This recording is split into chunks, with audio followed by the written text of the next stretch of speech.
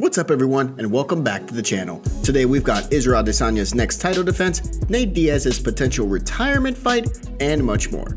Don't forget to like this video and subscribe to the channel to see more videos just like this. Now let's get into it. Jake Paul blasts decision to pull Joe Rogan from UFC 271, but reports say otherwise. With how much Joe Rogan has been in the spotlight lately, for not so good reasons, he ultimately had to step away from the broadcaster's table for the UFC 271 pay-per-view this past weekend.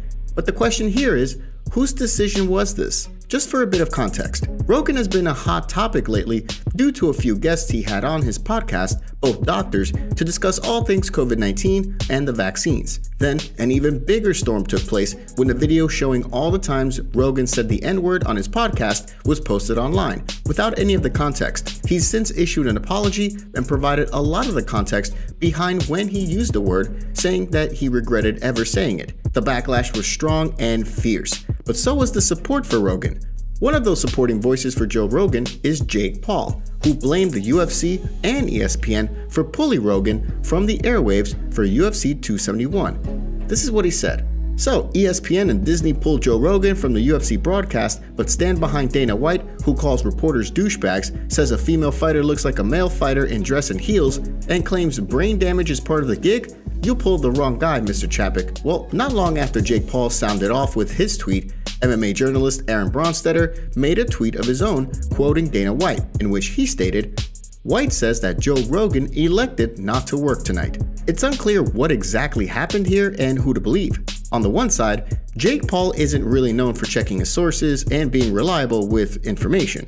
On the other hand, believing Dana White on this matter is also pretty squirrely, given that he has a promotion and image to protect. But we gotta give him the benefit of the doubt here, because this does sound like something that Rogan would do in order to not transfer any of the bad light to the promotion or take away from the fighters or the event. Ultimately, we'd have to wait and see what Joe Rogan says on this matter, which he would most likely reveal on his podcast sometime in the near future. You know his next guest, if they're an MMA fan, would ask him this very question. Heck, even Michael Bisping, who replaced Rogan at the broadcaster's table over the weekend, he might even reveal his side of the story on his YouTube channel this week. What do you make of this whole situation? Do you believe the UFC and ESPN pulled Rogan off the broadcast to not get the heat from the recent controversies? Or do you believe Rogan genuinely elected not to commentate on Saturday night? Let us know your thoughts on the comments below. Sean O'Malley and Marlon Vera get into a war of words online. Is a rematch brewing between Marlon Chito Vera and Sean O'Malley? The trash talk between these two bantamweights is only intensifying, mostly due to O'Malley trolling the Ecuadorian native. It all began when the UFC announced that they were moving the scheduled Rafael Fiziev-Rafael dos Anjos fight from next week's February 19 Fight Night card to UFC 272. For a brief while there, the UFC was looking to fill that Fight Night main event spot with some other fight, although the promotion ultimately decided to elevate the Jamal Hill-Johnny Walker fight in its place. But before that became the case, Chito offered his services to the UFC and made it pretty clear that he was interested in taking on whoever they wanted just to get in that main event slot. Case in point, this is what he tweeted out to the UFC. "UFC needs new main event? What's up? Holla at me." Then O'Malley chimes in with a bit of a burn. "Of the prelims?" Then Vera replies back to O'Malley by referencing his previous fight with Sugar.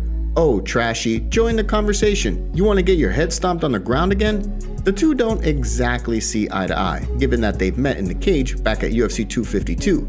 In the second round of that fight, O'Malley hurt his leg following a kick to Vera, which the 29-year-old capitalized on, got on top of O'Malley, and beat him with ground and pound for the victory. Since then, O'Malley has always called that loss a fluke. Still, what do you think about this back and forth between these two? And would you want to watch a rematch between Marlon Vera and Sean O'Malley? Don't forget to take a second to hit that like button and subscribe to the channel to stay up to date on the latest fight news. Following middleweight title defense, Israel Adesanya's next opponent already announced. Israel Adesanya put in an amazing performance against a much improved and focused Robert Whittaker. The last stylebender was elusive and in control for most of his middleweight title bout against Whittaker at UFC 271 on Saturday night. Not only was Adesanya able to get in some great shots, peppering in those low kicks that wore on the Aussie, but he also showed his improved takedown defense that many knew Whittaker would test him with. Adesanya did enough to walk away with a unanimous decision win and his 4th title defense. In the post-fight interview inside the octagon, Adesanya was asked what's next for his title reign, and he flat out said that he's targeting a July bout and admitted that Jared Cannonier looks like the next likely contender. It seems like the UFC president Dana White agrees, as an MMA reporter on Twitter said that the boss man confirmed the bout. Dana White confirms Jared Cannonier is next up for Adesanya. I'm not going to say no to Cannonier. Cannonier made an incredible comeback just 2 fights before Adesanya's. The 37-year-old dispatched Derek Brunson in the 2nd round with some nasty elbows from the ground and pound. Just a few minutes prior to that, Cannonier was on the ground, defending a rear naked choke attempt by Brunson, who slapped it on with just seconds to go.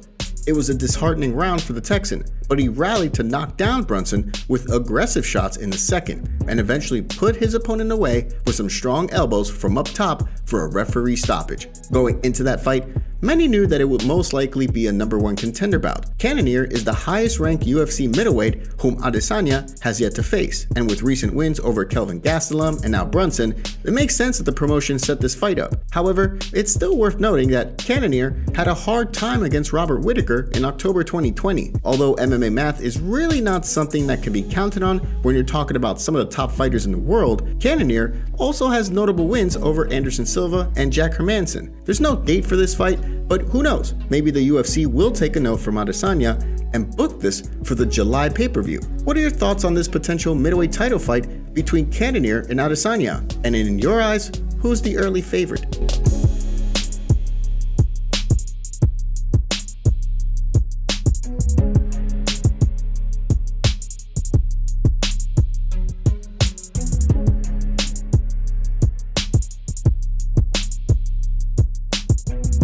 One more fight for Nate Diaz, and he's calling out Dustin Poirier for it.